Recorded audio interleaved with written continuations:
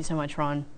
Well, we are your community station, and the recent storms impacted many right here in our community, leaving us with no power, no water, and lots of damage. But a local wedding officiant did not let the wrath of wind and rain stop her from creating wedding bliss. The Cares crew took a trip over to DeSoto Parish to deliver a big thank you to longtime Justice of the Peace, Ms. Gloria McPherson. Take a look at this. We care about you.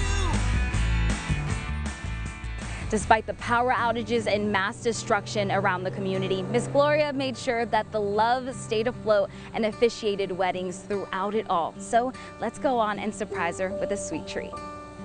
Hello, are you Miss Gloria McPherson?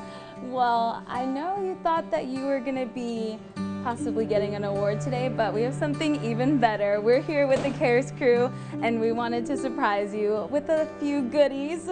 Of course, these flowers right here are yours, and then you have a $300 gift card to Brookshire for groceries on us. And, and there's more. We also have some gift certificates that you can get a mani-pedi at SNS Nails, because we heard that during the storms, so many people were going through so much, and you were out here making sure that the love stayed alive and the weddings continued despite the power outages. Dun, dun, dun, dun. And I heard everyone. Very giving woman, very giving. You've always got something good to eat too. I'm very proud to be able to say that I did 75 weddings a year for 24 years as the Justice of Peace. And now I'm retired and I'm still continuing on. Love is kind, love is forever.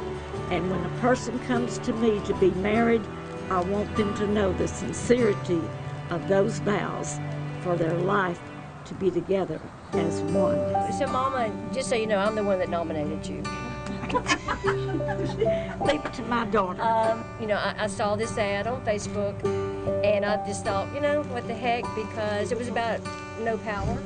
And I know what we did on that Saturday morning, and me thinking there's not going to be a wedding, and you said there will be one if they want it. And when the father of the family showed up and said, are we having a wedding? She said, absolutely. We have no water and electricity, but we're going to do it.